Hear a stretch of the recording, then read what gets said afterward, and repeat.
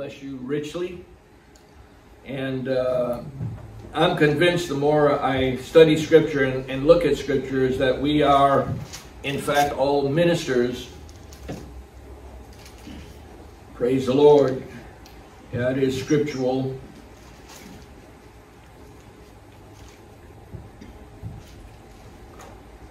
Ephesians chapter 4, verse 14.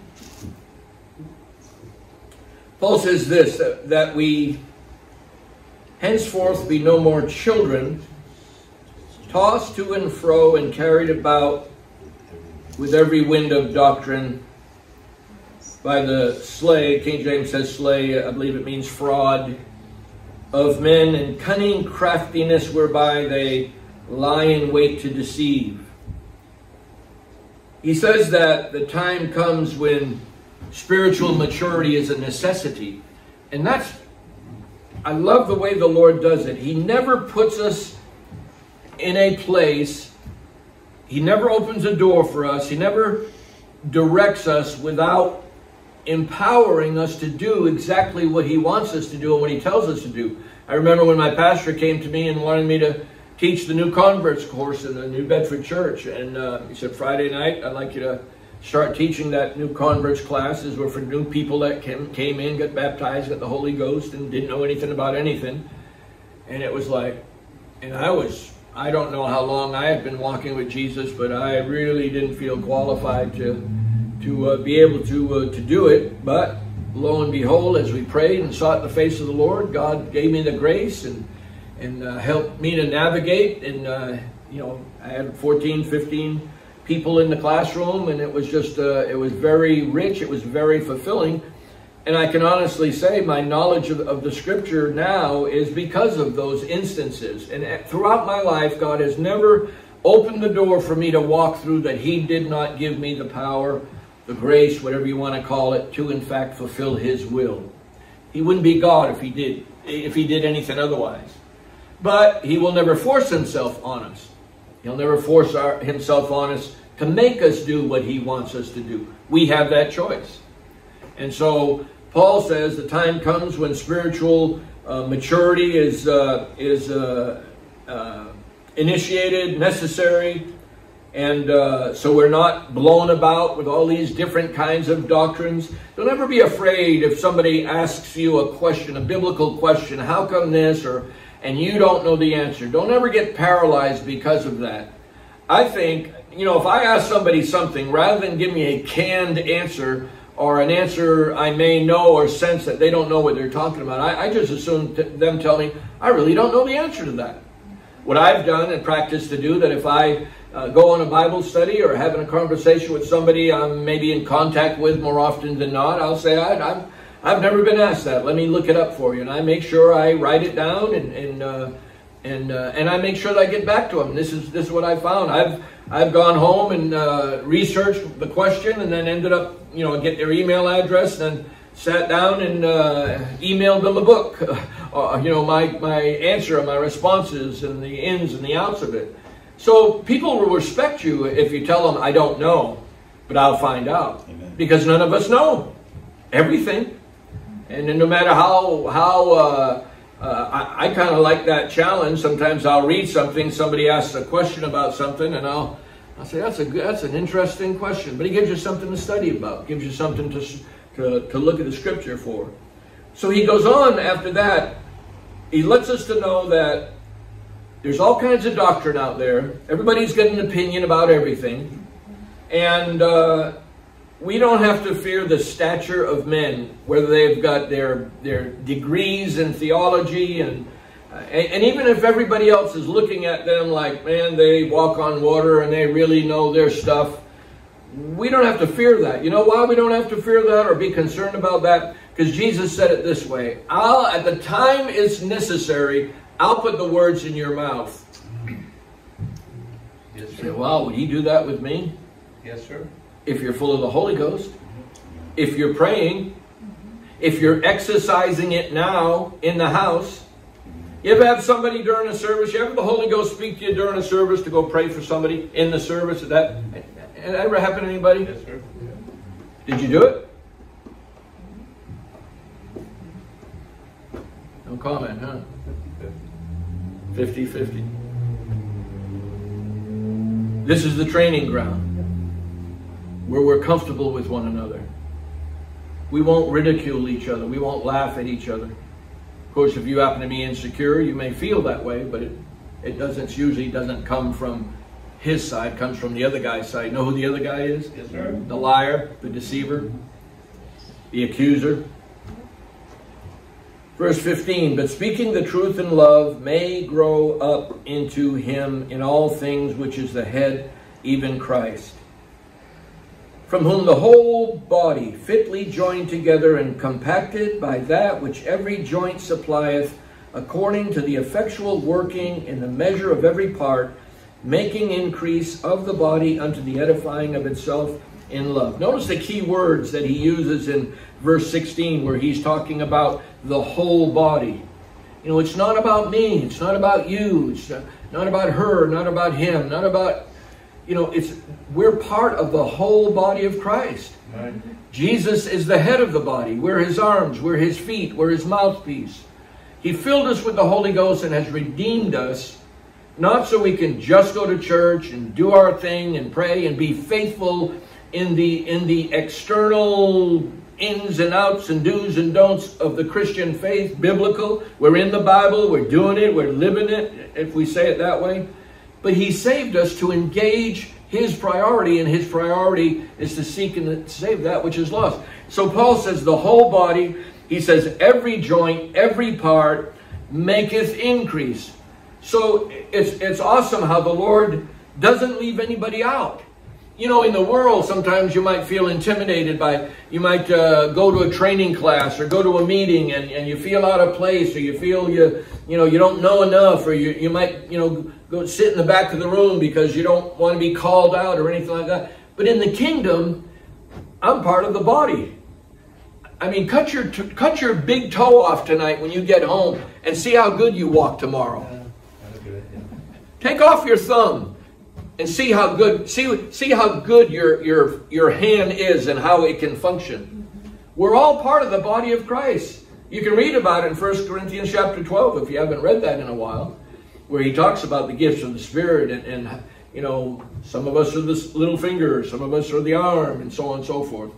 And God puts us, he fitly frames us together as joints, as marrow, as people that have more gifting than others. Hello, talents, 5 talents, 2 talents, 1 talent. So God has given each and every one of us giftings to be used in his kingdom, and to be used, more importantly, to minister to people. When he starts pouring his Spirit out upon all flesh, it's definitely going to have to be all hands on deck. And I'm afraid people that are not engaged in the all hands all on deck mental attitude, psych themselves up, okay, we can do this. How the scripture talks about, if you can't run with the footmen, what are you going to do when the horsemen come? And when people start coming into this building and there is a need to give them a Bible study, a quick, easy Bible study, and then have a new converts course so they can go deeper and it's more intense. And God may use some of you guys to in fact do that. And Sister Pat, you're never old. You never get too old where you can't share the gospel, the good news. Amen. You say, well, my life, I don't have opportunity. I don't. Again, every time I try to think of an excuse, it brings me right back to how much am I praying for God to use me in evangelism? Am I just waiting for it to happen? And I'm sitting there saying, oh, well, nothing's happening. Or do I spend my time letting him know, God, give me what you feel for the people. Give me what you feel for the souls that I see every single day. Let me see them like you see them. Even people at work that you might think are out in left field somewhere.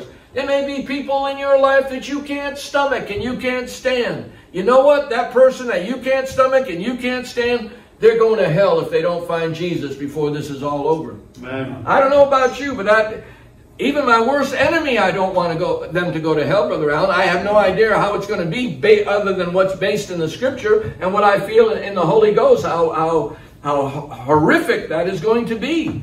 And for me, being filled with His Spirit, and really not engaging to try to capture somebody from that darkness and win somebody, it just does something to you. I can only imagine what Jesus feels as his church just sits and warms the seat, and there's hundreds of thousands of people all over the world.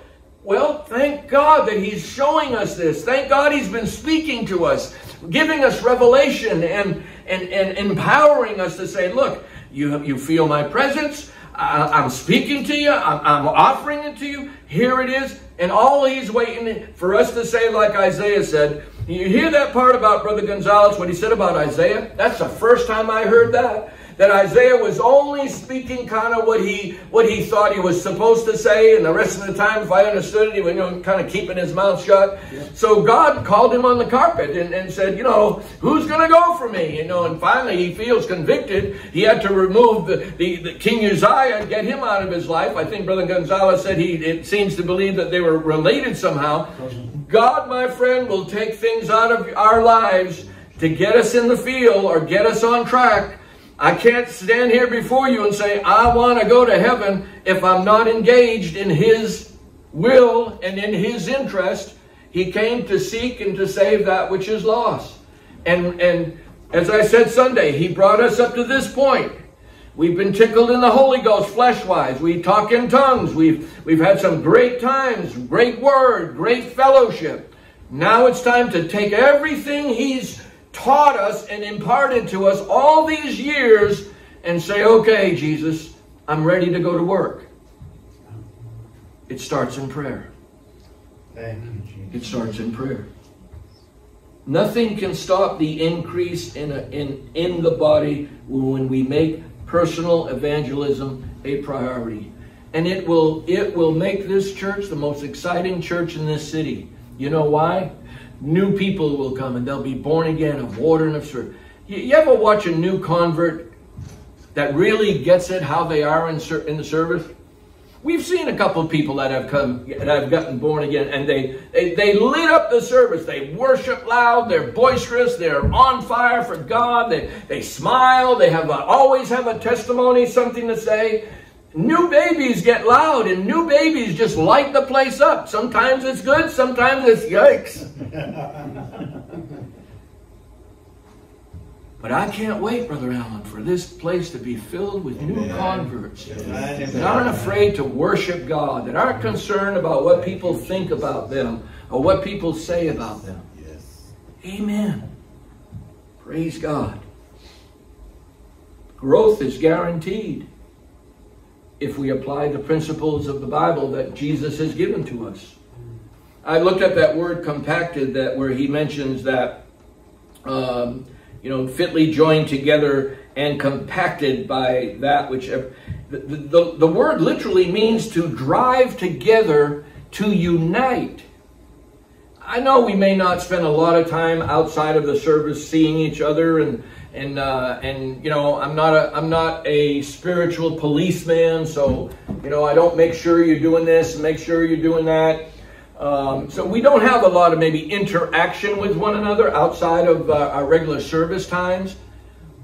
But as the Holy Ghost ever led one of us on your heart when you begin to pray, or you're walking through the day and all of a sudden one of us pops in your mind, and it's the Holy Ghost saying, you need to pray. And I actually said that to him, I think this morning or yesterday. I said, oh Lord, lay me upon someone's heart to pray for me, to cover me in prayer right now. So what we're trying to do in response to the Holy Ghost is to be connected in the sense where we're driving this thing together. Praise God. That guy that sits on that huge fire engine, Sister Dodie, he's way in the back. I mean, he's way back there. It seems like he's a mile away where the driver is. But his goal to turn that wheel and bring that tail end of that fire engine when it gets ready to make that is a very important position to be in. And so your position in the church, your position in the body is a very, very important position. And it's not just cliches that I'm using tonight.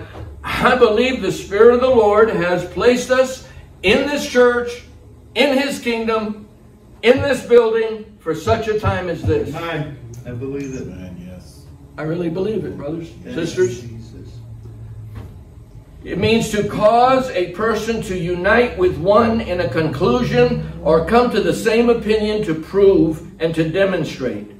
I want to read you verse 16 of this Ephesians chapter 4 in the Passion Translation. It says, "For His body has been formed in His image and is closely joined together and constantly connected as one. And every member has been given divine gifts to contribute to the growth of all.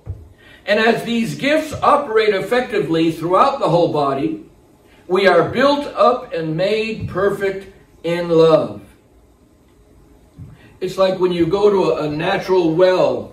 Maybe some of your properties, you have a regular, a natural well where, you draw water from that well and bring that bucket of water up or whatever container of water is. As soon as that water comes out of the body of water down there, immediately, if it's a well that's being fed, immediately that water that was taken and placed in that container immediately is replaced with more water. You know what I'm talking about? Yes, sir. And it's the same way with the Holy Ghost. As we draw water, as we draw in the house of God, we draw His Spirit. His Spirit speaks to us. We flow in the Holy Ghost. It's natural for us to want to take that Spirit of God that He's given to us and to give it out. That's the feeling that we feel. It's not just oh wow, I witnessed to somebody. That praise, man, that felt good. It's the natural process of give and take. I take the water, it immediately fills. So, you want more of the Holy Ghost? How many need more of the Holy Ghost? I need more of the Holy Ghost. I want as much Holy Ghost as I can have. Well, the secret to getting more Holy Ghost is to give your Holy Ghost away. Let the Spirit of the Lord flow through you. Get in the habit of it. Get used to it. Train yourself. Let the Holy Ghost train you. Walk and talking in tongues. Just, walk with go through the supermarket just for the fun of going through the supermarket. Don't buy anything. Just go to look at people and get a sense of what is God doing in this building right now. Go someplace. Take a walk around a block or two. And if you see somebody coming, there you go. Get a hold of Jesus. Father, have you chosen this person? What do you think? And sometimes they'll come up with a question. Sometimes they'll approach you and ask you something. And right away, the Spirit of the Lord is there. And you can give them an answer. It can be an answer. They're expecting a worldly answer. And you give them a heavenly answer. How many know what I'm talking about? And then it leads to something else. But that's how we've got to engage in the Spirit. We throw it out. He fills us back in. As you've heard the proverbial Dead Sea, the Dead Sea is the Dead Sea because there's no outlet for it to flow through. So it stagnates. It stinks. It's dead. And if we're not giving out our spirit, it's hard. It's hard to walk with God. You come into church, you get filled with the Holy Ghost, you pray, you feel the presence of God. But you get out there and all of a sudden, by Monday morning, Tuesday the latest, it's like, man, I don't feel what I felt Sunday. Well, how come? Because it's not being given out. And your spirit becomes stagnant. There's no freshness. There's no vitality that's there. Amen. 1 Peter chapter 4 and verse 10. 1 Peter chapter 4 and verse 10. Listen to what Peter says. He says, "As every man hath received the gift, even so minister the same one to another as good stewards of the manifold grace of God." God has given us things, and He asks us to be good stewards of what He's given to us. Again, you look at the parable of the talents. Every one of them received the same compliment. And one had 5. The guy that had 2 didn't look at the guy that had 5 and say, "Oh, he's got 5 talents to give. I can't do anything." And don't compare yourself with everybody. Don't compare yourself with nobody, really. Only person you've got to compare yourself with is Jesus. Amen. Amen. Yes. I want to be like him. That's his goal anyway, is to make us more like him. So focused on Calvary, so focused on the mission at hand. I just want to do my Father's will. I don't do anything without my Father initiating it. And Peter says we've all received a gift, and the command of Scripture is that we minister that gift one to another.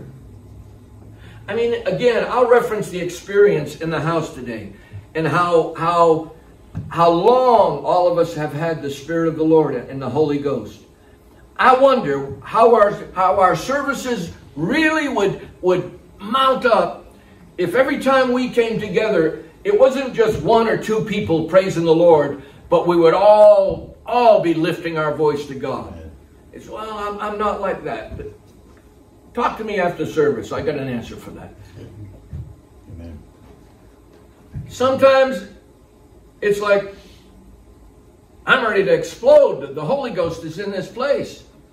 How can worship not be taking place? I don't get it. I don't understand it. And again, I'll be the first one not to compare myself or expect everybody to act crazy and everything. That's not what I'm talking about. I'm talking about heartfelt worship that comes from the heart.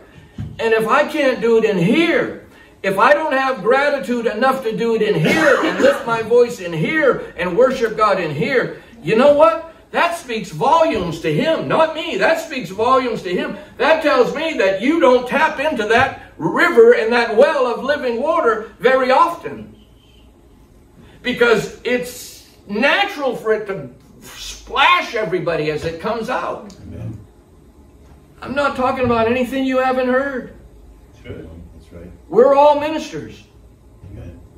And if we can openly praise God here and not be reserved in this place and worship the Lord in the beauty of holiness and thank him and just whatever, worship him from your heart. It's a command of Scripture. And to not move or not make any noise. Prayer is another arena. How can I talk to God without not opening my mouth? You say, well, I pray to God in my mind. Try having a conversation, talking to somebody out of your mind. See where that gets you. I'm not trying to be mean here tonight. I'm trying to get us used to the flow of the Spirit. Amen. We need to get the flow of the Spirit. If you get out of hand, don't worry about it. Amen. We'll take care of that. Amen. But I'm not concerned about that.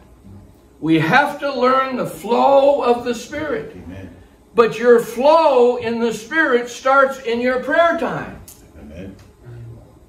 And it comes into here. And if all of us begin to worship God and the atmosphere changes and the angels fill this place up, they're going to be waiting for God to speak through us and for God to operate through us. And God just may have you walk over to a brother or sister and lay hands on them and pray for them in Jesus' name, and God will heal them on the spot. And they didn't even tell anybody they weren't feeling good or they weren't feeling down or whatever. Yes, sir. Yes. Thank you, Jesus. You ever have a cut or something on your hand that really bothers you? I got a pain in this finger right here. I don't know what's there. Man, sometimes I grab stuff and I go, oh, man. I said to my sweetie the other night, we're getting old, baby. Getting old.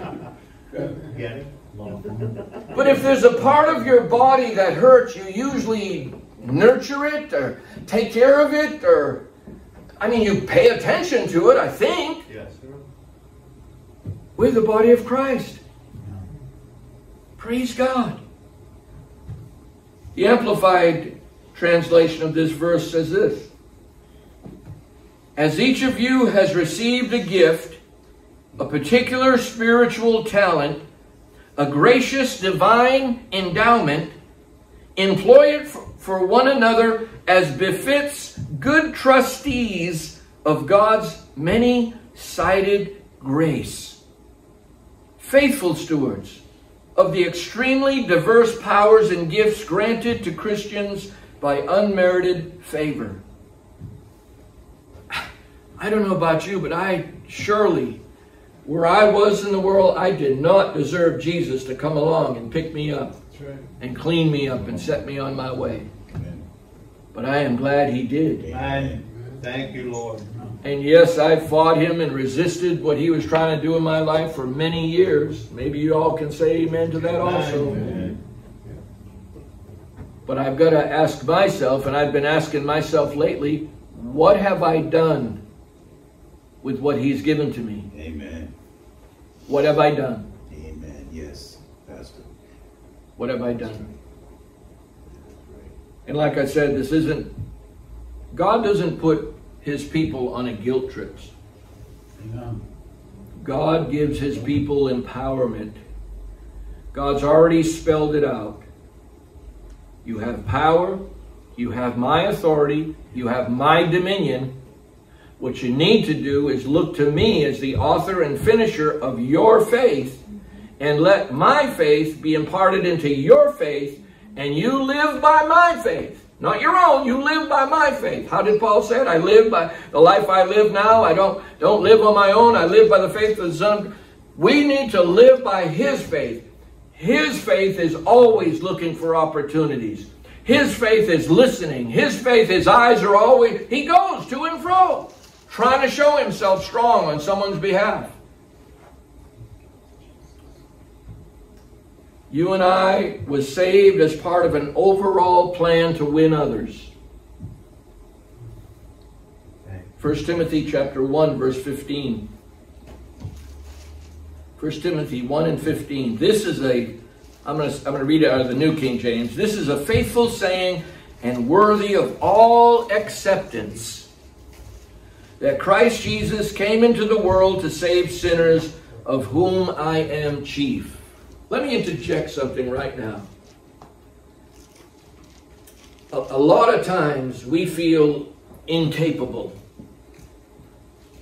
There are times that I feel so incapable of doing the task at hand that it's very, very easy for me to talk myself out of pursuing that task, because I just kind of ignore it and write it off. Hello? Yep. And if you happen to be that type of person, I'm not a go-getter. You know what I mean by that? I'm not a go-getter. I just kind of float along and adjust. It can have its good benefits, but it can have its bad benefits. So if you're sitting here tonight beating yourself up saying, I just don't know if I can do this, I've been this way all my life, so on and so forth, rebuke that thought in Jesus' name. Amen. Yes. Because if any man be in Christ, he is a new creature, a new creation. Yes. Old things are supposed to be passed away. Now, if I want to hold on to what I am, who I am, I can, and he won't do a thing about it. But if I believe the book that says I am a new creature in Christ, I can act differently, I can talk differently, I can think differently, I can pray differently. Now, there's a great advice. Timothy says this is a faithful saying and worthy of all acceptance, that Christ Jesus came into the world to save sinners, of whom I am chief. This is what he says.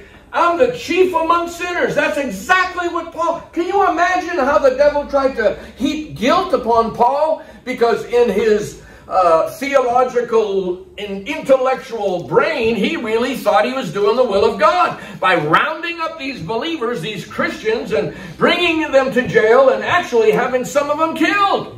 Can you imagine the heyday that Satan tried on his mind? And so he writes, he's saying to Timothy, I'm the chief among sinners. However, everybody say however. However, for this reason, I obtained mercy. God loves you and I. Thank you, Jesus. With a capacity and in a way that it is unfathomable for us to be able to grasp it, receive it, understand it. And in the hour we're living in, we've got to quit looking at what we don't have and looking what we are not, and begin to understand that He loves me enough that He wants me to be a participant with Him in His plan. However, for this reason I obtained mercy, that in me first, listen to him, I obtained mercy that in me first Jesus Christ might show all long suffering. What's long suffering? Patience. In me, Jesus might show all patience as a pattern to those who are going to believe on Him for everlasting life. So, Brother Mike, whether I think I can do it or not, whether I've tried to do it and failed, whether I don't think I can do it or not, it has nothing to do with me. He sees me for who I am. He sees me for what I am. And He's patient with me. And He loves me to the nth degree. And will do everything in His power to develop me into the vessel that He's chosen me to be. Praise God. Thank you, Jesus.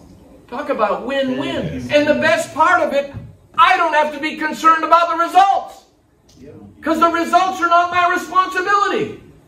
He said I'm a laborer together with Him. He's not keeping tabs. Well, how many people did you win to the Lord? We're not going to stand before Him and give the account of, well, you know, I tried 50 or 100 or whatever. No, He's going to say, were you faithful? Did you labor? Were you praying for the lost? Were you allowing me to speak through you? Were you looking for every opportunity because you're kingdom-minded to share me with somebody so they would have the opportunity at least to choose? That's how I've been praying lately. I pray that people would be given opportunity to choose. Yes, save them. But if they don't want to be saved, they've had the opportunity to choose. That's right. Amen.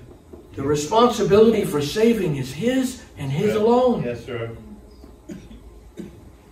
Jesus teaches in John 15 about the vine and the branch. To be in the vine and nourished by the Lord. If I am a branch and I'm connected to Jesus and I'm laying claim to be a follower of Jesus, a believer of Jesus, a disciple of Jesus, then Jesus is going to feed me to the degree that juice is going to flow from that vine into that branch, no matter where that branch is located. It could be across the room when the vine's here. But as long as that connection, the twists, the turns, as long as it's connected, that juice from that vine is going to make it to the very tip of that branch. And that branch is going to produce fruit. So it doesn't make a difference how far you think you are, how close you think you are. The ups, the downs, the twists, and the turns of life cannot separate the flow of the Holy Ghost coming from Him to touch you and minister to you and through you and by you. The only thing that can stop it is us. We cut it off. We give up. We say, I can't. And without a doubt, we are part of a spiritual movement. We are part of a spiritual movement that is empowered to become what God has always wanted us to become. It's there for the taking. It's there for the asking. Ask, and it shall be given unto you. Seek, and you shall find. And if we just ask and keep on asking and knock and keep on knocking. He said it in Revelation 3, His admonishment. If you open the door while I'm knocking on the door, I'm going to come in and I'm going to sup with you. He'll revolutionize your prayer life. I appreciate what Sister Sue said. Man, I want to get home from work so I can be in His presence. All I want to do, I want to get home so I can be in His presence. That's a great attitude. The psalmist said it this way. God, you are my God. Early I'm going to seek you, and my soul thirsts for you. My flesh longs for you. In a dry and thirsty land where no water is. There's no water in this life. There's no water in this world. Not anymore. Nothing satisfying is lasting in this world. But as a branch connected to Him, and to understand He's given me power, authority, dominion. It's win, it's win, it's win, it's win. I can fight the lies of the devil. I can fight the darkness. I can bind things. I can loose things. He's given me that kind of power because He had that power when He walked on the earth. Praise God. I just need more of Jesus. Amen. Amen. I'm finding the more Jesus I get, the bolder I get. Praise God. Yes, sir. It's Christ in us, the hope of glory. What is the personality of Apostolic Temple? Stand with me if you will. What is the personality of Apostolic Temple? Every church has a personality. They really do. And the Holy Ghost is asking us collectively, but also individually. What is the personality? You know what I'm talking about, because we've all judged people by their personality, haven't we? We've done it on the job. We do it with family. We do it with people at work. With some folks, you want to roll your eyes and say, "Oh, me." And others, you're attracted to them. You're drawn to them. Real revival is simpler than we think. Simpler than we think. 1 Corinthians chapter 3. Verse 5 and 6. 1 Corinthians chapter 3, verse 5 and 6.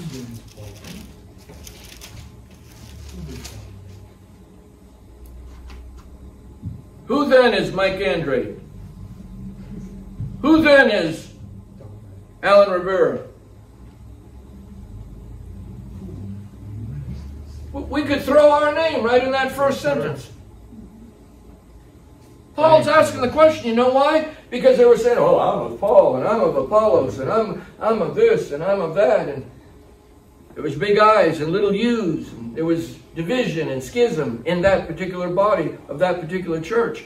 And Paul gives us a key here. He said, "Who then is Paul? Who is Apollos? But ministers by whom you believed."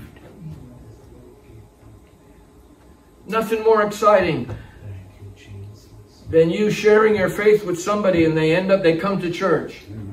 You ever bring somebody to church that you witnessed to or that you invited, and they come in? You know, "Oh man, I bet you know how to pray then. Oh Lord, touch them. Oh Lord, let your word minister to them. Oh Lord, fill them with the Holy Ghost and give them the desire to be baptized," and so on and so forth. That's what Paul's saying. You know, Apollos and Paul, they were just ministers who some people believed. Even as the Lord gave to every man. It's a question. I've planted, Apollos watered, but God gave the increase. Sister Sue, take these and give everybody one, please. The 7 aspects of personal evangelism. There's the mandate, there's the motive, the means, the method, the ministry, the multiplication, the mentality. Every aspect of these 7 things, these 7 aspects, I call them, of personal evangelism. The mandate, do I see it? Do I see the mandate from God that I'm to be involved in personal evangelism? Have I really felt it? The motive, have I really felt the motivation, if you please, to want to be used of Him? And I'm praying in that vein. I may even have to fast in order to kill this old flesh so my spiritual hearing will perk up a little more sensitive. The means, do I realize that it is possible? Pastor, order me one of those Bible study books. I'm going to find somebody that I can use it on. Matter of fact, get me 2 copies. I'm going to do whatever I can do. If I'm going to pray that God opens the door. I'm going to pray that God gives me opportunity to share my faith. Amen. The method. Do I know how? If you don't know how, let's talk about it. Let's work together. Let's have Bible study together. You teach, somebody else teach. We'll take turns. We'll learn. Kind of get it under our belt. You say, well, I'm so busy. I'm so busy. Well, eternity is going to be a real, real, real long time. Amen. The ministry, do I understand it? The multiplication, am I part of what God is doing in this last hour? Am I just taking in, or as part of the equation of multiplication, 2 plus 2 equals 4, 3 plus 3 equals... Am I part of the equation of what God is doing in this hour, what He wants to do in this hour? And the mentality, have I received it? Has God brought me to this juncture of my life, my walk with Him, my commitment to Him, my knowledge of Him, my empowerment of Him? Has God brought me to this place for such a time as this? Before it all, from a world perspective, comes crashing down? Praise God. Thank you. Why don't you lift your hands towards heaven? Let's talk to Him for a moment. In Jesus' name. If you want to be part of personal evangelism, you tell Him that right now. And you might have to say, I don't know how I'm going to do it, Father. I really don't know where to begin. I'm going to start tomorrow praying. Every day I'm going to ask you, Jesus, to allow my path to cross somebody. I want ears to hear. I mean, whatever you've got to do, Jesus, I pray in Jesus' name that you would give the increase. Father, I loose the spirit of faith and I loose the spirit of evangelism in this house tonight. I believe, God, you have a plan for each and every one of us. I believe, God, you have a purpose for each and every one of us. And I pray in Jesus' name that the Holy Ghost would do the work. The Holy Ghost would give the increase, Lord. We thank you, Father, for choosing us. We thank you, Father, for allowing us to be a part of such a great thing in this last hour. Oh, Lord Jesus, we don't want church. We don't want programs. We don't just want to go through the motions, my God. We want to be your body in the earth. We want you to manifest your kingdom through us. We want to see signs. We want to see wonders. We want to see the miraculous, my God. And I pray in Jesus' name, bring us to that place, Lord. Don't give up on us, Father. In Jesus' name, I pray. Let the Holy Ghost flow, my God. Let your breath be upon each and every family represented by this congregation. I pray the angels of the Most High God will encamp about them, Lord. I pray your grace and your mercy and your peace that passes all understanding would be imparted to them, Father. In the name of the Lord Jesus Christ, you've given us so many promises, Father. You've given us so much for us to stand on, for us to believe in. And we receive it tonight in Jesus' name. We thank you for it in Jesus' name. Go ahead and praise the Lord and thank Him tonight. Thank you, my God. Thank you, my God.